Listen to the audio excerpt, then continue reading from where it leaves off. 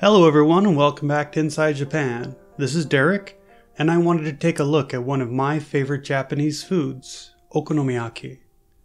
I shot this footage at a nearby restaurant called UDON, which is located outside of Utsunomiya.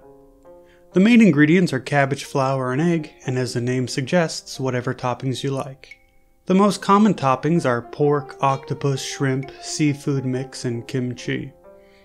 You should probably expect to pay between $7 and $15 depending on the topping and portion size. Okonomiyaki is sometimes translated as a Japanese pancake or Japanese pizza. But as it lacks the texture and sweetness of a pancake, and lacks everything I associate with a pizza, I simply call it okonomiyaki. It is known as a food from Western Japan, and has two different cooking styles.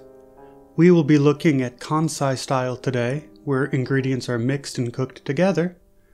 Hiroshima style involves cooking things separately and combining them later in layers.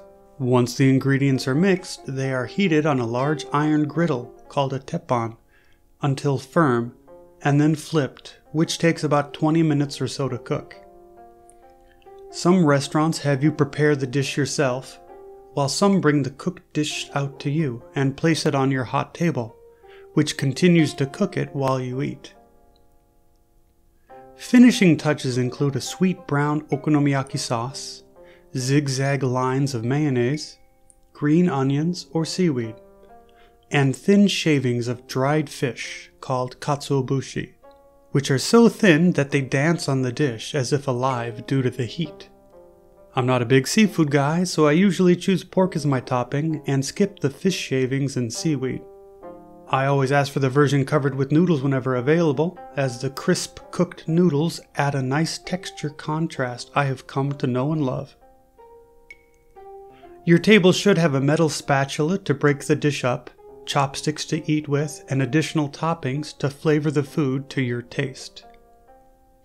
If you aren't in Japan and have no access to an okonomiyaki restaurant near you, as the recipe is fairly simple, you can even try making it at home in a frying pan.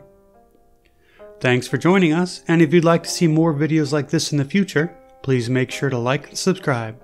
This has been Inside Japan.